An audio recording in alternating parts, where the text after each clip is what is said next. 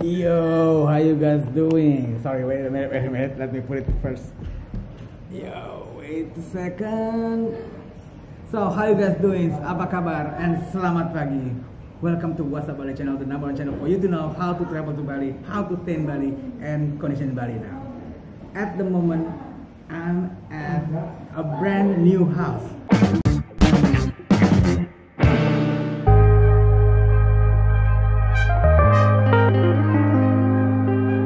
So, this is a brand new house and have 2 bedrooms, 1 private kitchen, and 1 private pool. Let me show you the room first.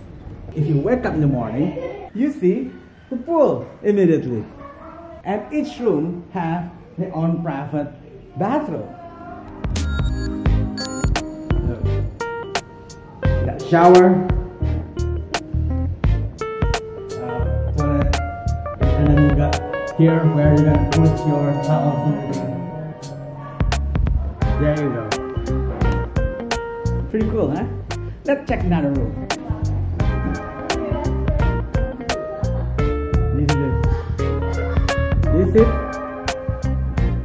This is the other room. So there's 2 rooms in this villa, and each room have their own private bathroom.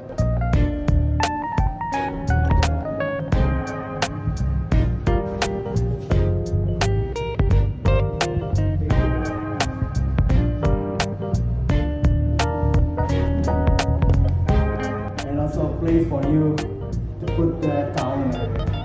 Let me show you the kitchen. Excuse me about the noise from my family. Okay. You got your own private kitchen, stove, electrical stove, and girls, check this out. Look at that. Ooh. This is a huge refrigerator just for you. Also down there, look. Look at that. You can put your groceries, whatever, meat, and then you can just cook it in your private kitchen. Look at that. So there you go, guys. There you go. Now I want you to guess how much you think this brand new house with 2 rooms, 1 private pool, 1 private kitchen, which is behind me, and located just 5 minutes from Sanur, just 2 minutes from the immigration. Also, there's the biggest mall in Bali now. It's available only like 30 minutes also from here. It's called One World, the biggest one in Bali. I'm gonna take you there in the next video. Anyway, how much do you think? It's only cost you $100 US. If you go to the 3-star, 4-star hotel like Ibis and so on, which costs you like $50 US, only 1 room with all the rules. You have to wake up early to get your own breakfast. Here, $100 US, you got 2 rooms, 1 private kitchen, and you can wake up late to get your breakfast. As you can see, we have huge refrigerator here. $100 US, that's all. Traveling with groups like 2 couples, or you are a family with a grown-up kid, don't want to share a room with you. This is the perfect one, man. This is the perfect one. You got your own bedroom there, and you got your children on bedroom. If you are couples, share this, $50 US each.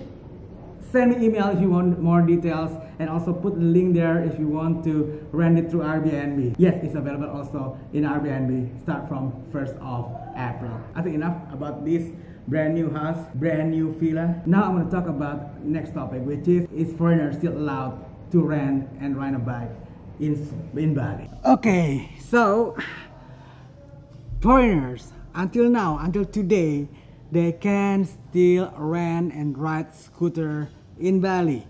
And as I mentioned in my previous video, which is already got taken down by YouTube. I don't know why my last video, 2 of my last video got taken down by the YouTube.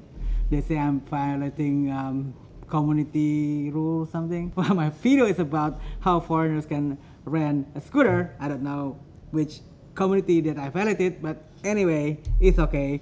So I repeat again, foreigners until now, until today, can still rent and ride a scooter in Bali. But it is not as easy as before. What I meant is, some rentals is already asked for driving license. So if you don't have driving license, you cannot rent scooter. At least that's what the police tell them. They say if the police stop a foreigner riding scooter and turn out the foreigners don't have driving license, the police then will ask the rental how can these foreigners can rent a scooter. That's what I heard. But anyway, just prepare yourself. Make sure you bring the international driving license from your country or from the country that you are right now. If you want to ride scooter, make sure the driving license is to use to ride a motorbike. Because if your driving license is only for a car, it may not can be applied here if you're riding a scooter. Because here in Indonesia, we got two separate licenses for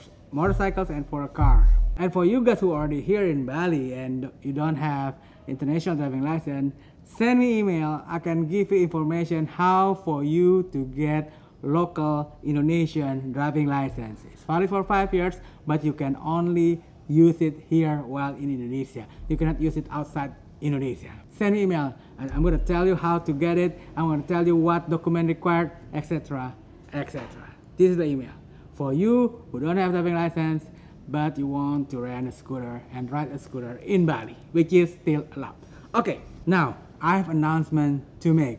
Please listen up. Look, can you see it? There you go. Up, there we go. Yes, the immigration will close again. The immigration will close again. There you go.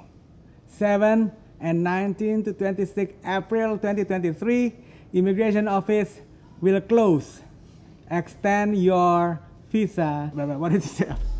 Extend your visa in advance to avoid overstay. Yes, to avoid overstay, because overstay is gonna cost you like 1 million per day. So don't forget, pause this video, screen capture it. I repeat again. Look, 7 and 19 to 26. This is not 19 and 26, yeah, but 19 to 26 of April 2023, immigration office will close. So make sure check your little sticker when your visa will be expired. Then make sure you do it in advance to avoid, because it's quite long. 19, 20, 23, 24, 25, 5 days, and then weekend. So it's just like, 7 days close, 7 days no immigration. So beware. Okay, I think that's all from now. Now is my 9th day fasting. Wow, it's 9th day fasting, man. 21 more days. Well, it's not today, my 9th day fasting, and now it's already 3 o'clock. So I still have 3.5 hours to kill in. So until then, see you in the island of God. My name is Misa. I'm your host. Oh yeah, about the house, send me email also. It's pretty cool. This is the end of this vlog.